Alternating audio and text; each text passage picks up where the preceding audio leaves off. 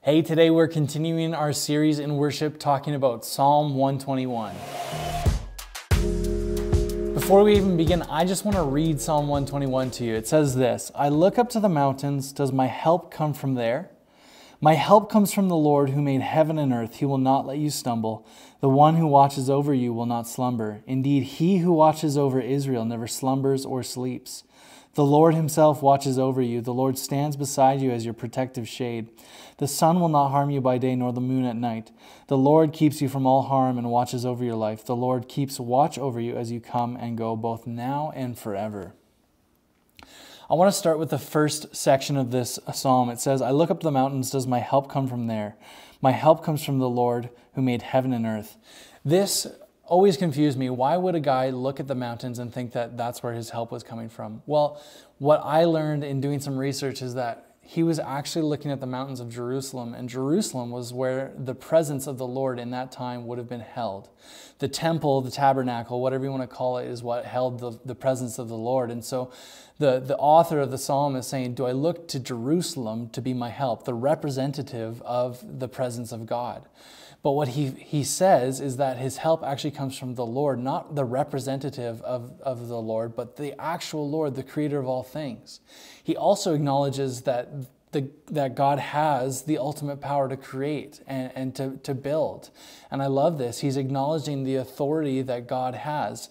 He's bigger than the mountains, he's bigger than Jerusalem, and he also created both of those things.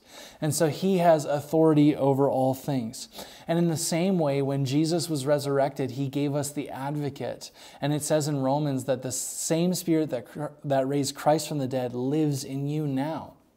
And so in the same way, we have the ever-present help, the Holy Spirit within us that holds the power to resurrect things from the dead. And that's very encouraging. Another part of the verse, it continues and says, He will not let you stumble. Now, stumbling indicates that you're moving in progress, that you're walking forward. I don't think it's really possible to stumble without moving forward. I mean, there are some people who maybe if they have an inner ear problem or, something, they might stumble by standing still. But most people, you only stumble if you're moving forward. And I believe that our God is a God who wants progress from his people. Paul attributes a relationship with Christ to a race that he's run well. And so God's saying, in your journeys, along your path, I'm not going to let you stumble. I'm going to keep watch over you. It continues and says, the one who watches over you will not slumber. Indeed, he who watches over Israel never slumbers or sleeps. The Lord watches over you. He's watching over us day and night. There's a couple of things we want to look at this as we look at it. It's interesting because this is similar to a watch post over a city.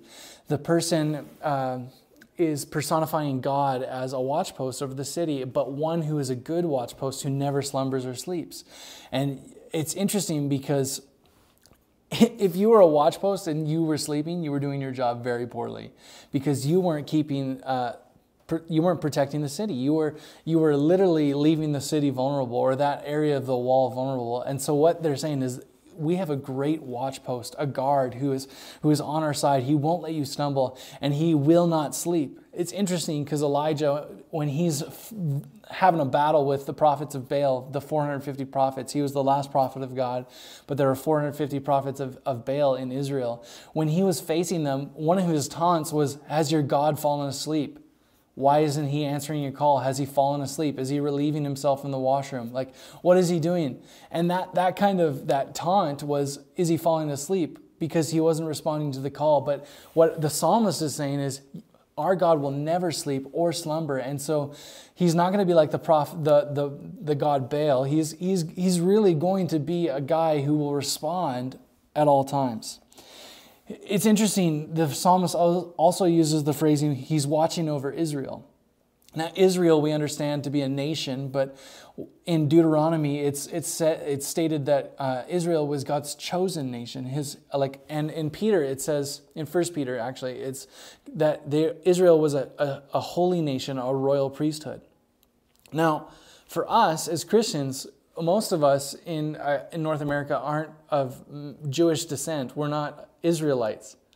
And that's okay, because when Jesus died on the cross and the veil was torn and amazing things happened as he was resurrected, he actually grafted Jews and Gentiles alike into his family. And so we became Israel. We became a part of this family. We became God's chosen people. So instead of reading this psalm like he who watches over Israel never slumbers or sleeps, I'd encourage you to put your name in there instead. Instead of Israel, you read, he who watches over Ben never slumbers or sleeps. He who watches over John never slumbers or sleeps. He who watches over Annie never slumbers or sleeps. He who watches over Charlie never slumbers or sleeps. So it's this idea of that God is watching over his chosen people. And it's interesting because he didn't choose you because you did amazing things. He chose you because he loves you.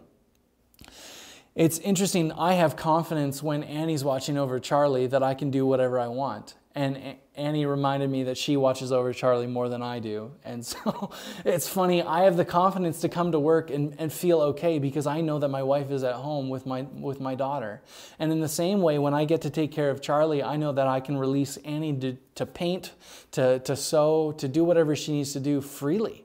And it's just we have this assured confidence that somebody is watching over our daughter. And in the same way, I can move freely in my life when I have an assured confidence that the Lord is watching over me. I can walk in progress in my relationship with Christ, knowing that he will be watching over me and holding me up so that I don't stumble. The psalm continues and says, the Lord stands beside you as your protective shade. The sun will not harm you by day, nor the moon at night. Now this one, there's always a piece of a psalm that just kind of throws me for a loop. I'm like, what the heck are you talking about? Like, why are you talking about the moon and the sun? That makes no sense. But if we have a cultural understanding of what the moon and the sun kind of represented, it makes more sense because this was written in the Middle East where the sun would have actually been dangerous. If you went on a journey, you could die because of how hot it was. And so when it says that God is throwing shade, not actually throwing shade like that, but when he's throwing shade your way, protecting you, when it says that, it's saying he's protecting you from the very hot sun. It's protecting you from something that might kill you. And so in Middle Eastern culture, they would have understood, oh yeah, the sun's super hot. But in Calgary, we'd be like, oh, the sun, it's always sunny here and that's so pleasant. I love being in the sun. Or if I was in Vancouver, where I grew up, it was like the sun, the thing that we never see because it's constantly gray. Like I would love to see the sun. Don't throw shade my way, you know?